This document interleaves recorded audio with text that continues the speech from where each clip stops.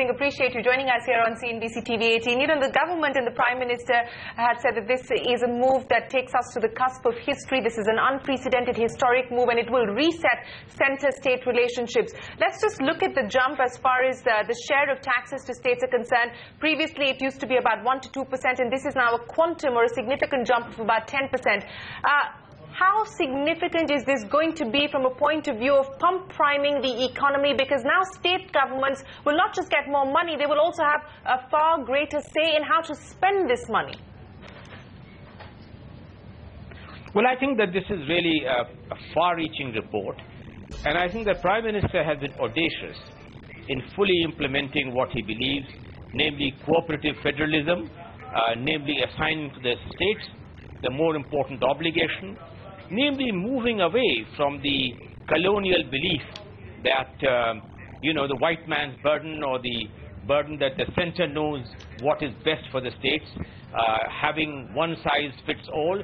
So I think by a combination of all this, by accepting this audacious recommendation of the Finance Commission in giving 40% instead of 32%, which was there earlier, a huge devolution of extra resources to the states, and giving the states the latitude and the flexibility to spend it on projects and on schemes which suit their local needs and which meets their priorities. So I think this is fiscal federalism in operation in a very, very significant way, a quantum shift from an earlier period when a lot of the devolution took place through centrally sponsored schemes and schemes which really were settled to the predilections and to the policy preferences of the central government.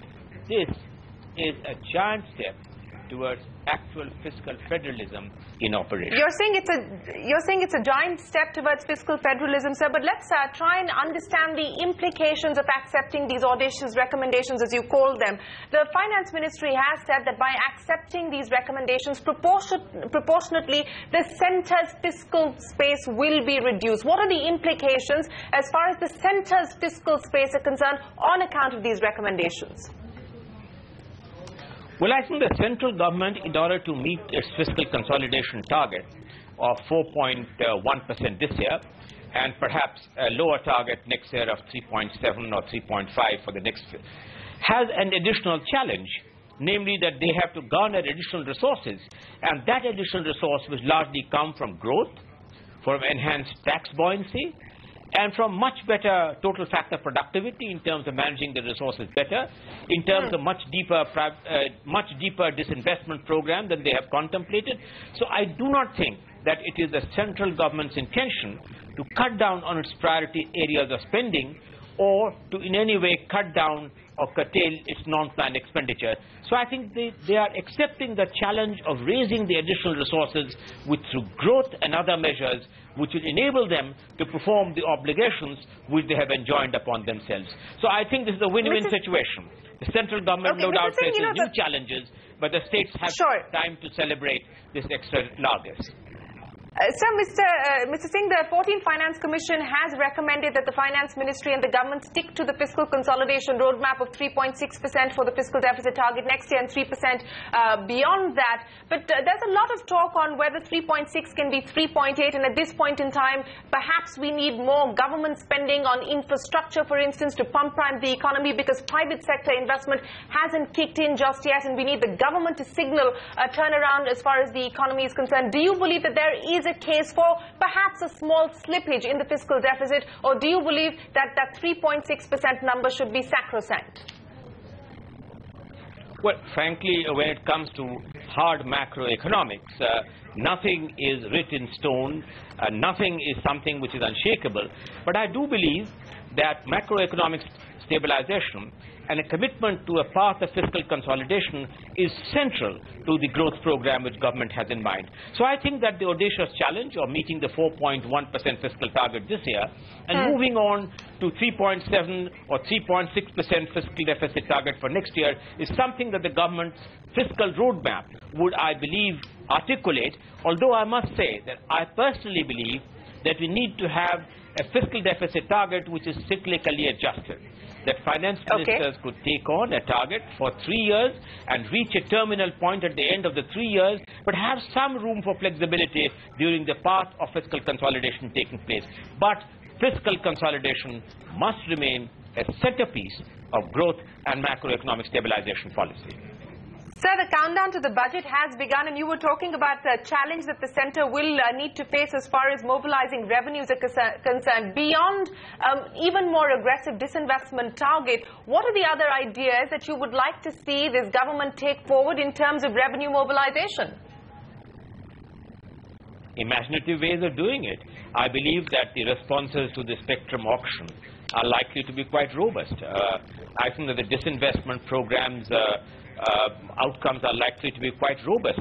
I mean, although the gains from the coal auction will substantially go to the states, there are other programs which they have in mind. For instance, I think on recapitalization of banks, I think there are many banks where I think that they can come down up to the stipulated 51% and being able to garner resources, thereby freeing up more fiscal space instead of using up money which they require for a recapitalization consistent with meeting the requirements of the Basel III norms. So I think there are many innovative ways of raising resources, and that is a challenge which I said of the central government garnering the resources necessary consequent upon accepting this audacious recommendation of the 14th Finance Commission. I come back again, sir, to the budget because, you know, at this point in time, the expectation is that the finance minister has been blessed with a better macroeconomic situation, certainly on account of crude prices coming off so sharply, and he does have a little bit more room, bigger room to maneuver as far as the fiscal is concerned. In terms of big, bold ideas, because that's what industry and the markets and, of course, foreign investors are looking for, what to your mind would qualify as a big, bold budget? What are the measures that would qualify or make this a big, bold budget? Frankly, I think that at the end of the day, if you ask me, budgets are as much about arithmetic as about the roadmap of structural changes. On the arithmetic, as I said, the centerpiece must be the path of fiscal consolidation, which means better management of expenditure, which means not doing away with subsidies, but targeting the subsidies much better, which the government is doing through direct cash transfer program and ensuring that the beneficiaries get the subsidy. Government has no intention of winding up the subsidies, but has every intention of seeing that the farmers and the really poor do receive the benefit to direct cash transfer in terms of a rationalization of its expenditure program. Now that this huge amount of additional resources are going to the states through the 14th Finance Commission on rationalizing many of the other transfers through centrally sponsored schemes which are going to the states. So I think that will remain an important centerpiece. On taxation, I believe that the big idea, of course, is a firmer timeline for implementation of the GST, to which the industry is looking forward to. On direct taxes, I do believe that there is room for somewhat moderating the direct taxes. In any case, a commitment of being able to align our direct tax rates to the average Asian emerging market tax rates, as we had done it in the case of some tariffs several years ago. And in terms of course, allaying any investor suspicions on an over-adventurous and an aggressive attitude of the tax department on transfer pricing, on profit sharing, on base erosion, on the application of GAR, and on retrospective taxation. Allaying those suspicions of investors will, I think, rekindle hope and rekindle the urge to invest. My final question to you, Mr. Singh, you know, because the government has been talking about Make in India, and we're positioning this budget as the Make in India budget, specifically to boost manufacturing. Do you believe that we will see specific measures being taken by this government? For instance, a lower levy or a differential rate of MAT to boost infrastructure and manufacturing. Do you believe that that is the path that the government and the finance minister ought to take to make in India a reality? Well, I'm quite confident that the Make in India program, which is one of government's very high priority program, will receive a combination of fiscal and monetary kind of incentives to really make it into a tangible progress in the coming future. It can take many innovative forms. It can take not only in terms of specific tax breaks under Section 35AD, which gives you a kind of a tax relief in terms of various kinds of activities. It also will require the availability of credit on much more in a manner which is far easier than has been. It, of course, also necessary for the ease of business to be vastly improved in terms of enforcement of contracts, in terms of some of the other changes in labor laws and other regulatory environments. I'm sorry to interrupt you, sir. I'm sorry to interrupt you, but I just want to pick up on those 2 points. So you're saying you do believe that the budget will address both those issues, taxation incentives for infrastructure and manufacturing, as well as a lower rate of credit, so perhaps some kind of interest subvention for specifically the manufacturing sector. You believe the budget will address those two issues? I do not think that the budget should interfere in the credit policy, because I think that that's something which is in the domain of the Reserve Bank. But easier access to credit is vastly different than lowering the cost of credit. And in terms of the taxation policy, make the taxation policies a little more friendly in terms of preferred areas of economic activity. These are kind of ideas which I'm sure the Finance Minister will be toying with, or the options which will be weighing with him.